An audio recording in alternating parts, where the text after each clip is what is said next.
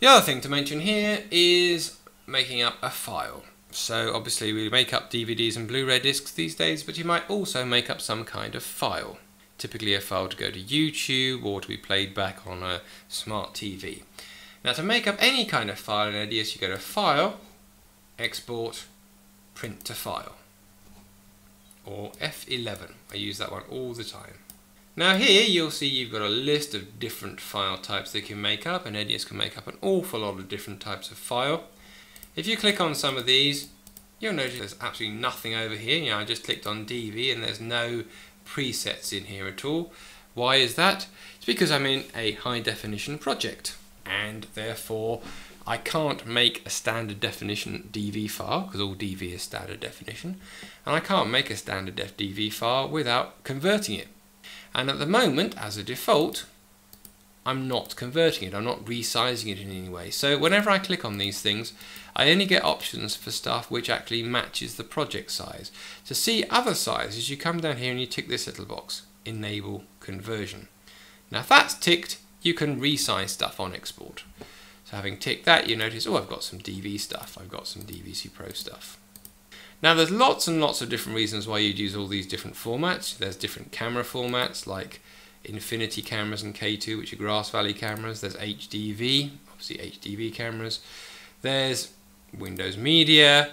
There's some QuickTime files, and then there's some Grass Valley AVI files.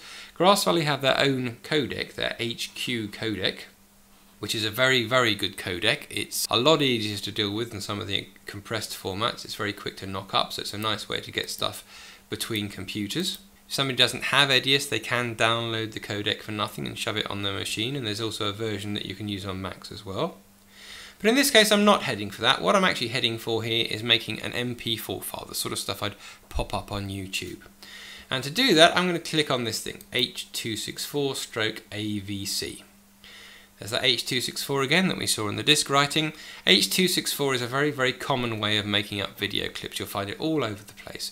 It's the way they make up AVC HD clips on camera. It's the way a Canon stills camera will film MOV files.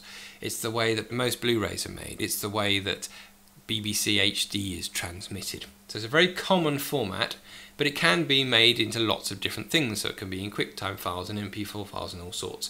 You can see here I've got options for F4V files, which are flash files. I've got this one, H.264, I've got Blu-ray, and I've got stuff that's specific for PlayStation portables and iPods. The one I actually want to use is this. That is actually going to make me an MP4 file. It's not immediately obvious, but that's MP4, and that's a format I use a lot. Now I can either make it up at exactly the same as the project settings, or I can come down here and I can tick Enable Conversion, and I can convert it to something else. So if I tick that, I then have to open up the advanced section and decide what I'm going to convert it to. If I was going up to YouTube, I would actually tick on Change Video Format. I could do it at 1920 by 1080, which is the same size as my original, but that's actually quite big, and full HD doesn't tend to play very well off YouTube at the moment, so I tend to convert it to 1280 by 720. I chose 50p. Actually you could go down to 25.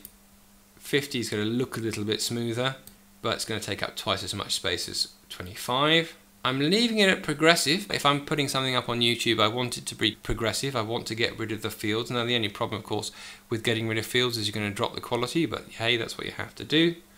And in fact, that's what I do for YouTube. I choose that, leave everything else as it comes out, leave the audio as it is, and then I would click on Export. Decide where it's going to go, give it a name, and then the other important thing is what settings do you shove in down here. There are no correct settings. You can only go with rough settings. Now I happen to know that if I'm doing 1280 by 720 and it's not very complicated footage like this, I can probably get away with setting the average bitrate down to about 9 or 7. Probably look okay. This thing here actually governs how big the file is. If I'm sending it out to YouTube, I don't want to make it too big because it'll take forever to upload. I don't want to put it too small, like put it down to 5, or even type a different one in, like 2, because it'll end up looking too ropey. The more you compress something, the more you squeeze it, the worse it's going to look. and I happen to think that I can get away with about 9 by doing 1280 by 720, and with this kind of footage where you've basically got talking heads, 9. I could even get away with 7 maybe. If this was a big field of waving grass or an action scene or there was lights flashing all over the place, I would not be able to get away with that. I'd have to go a little bit higher. And you're probably going to be saying, okay David, so what exactly do I shove in there? There is no perfect answer. If you want to be sure it's going to look good, then you can stick it up around 20 and then everything's going to look really good, but it's going to make quite a big file which will take an awful long time to upload to YouTube. So I try and put it as low as possible. I'll knock it up, then I'll have a look at it. Then if it gets a bit ropey, by I mean ropey, what happens is it goes a bit blocky in certain areas, or you get little squiggly lines around things which are called artifacts. If I get that kind of thing, then I'd say go back and do it again, but a higher number. I personally would choose variable bitrate rather than constant. Constant means it's the same all the way through. Variable means when it gets to a hard bit, it uses more information than an easy bit. And EDIUS does a reasonably good variable bitrate.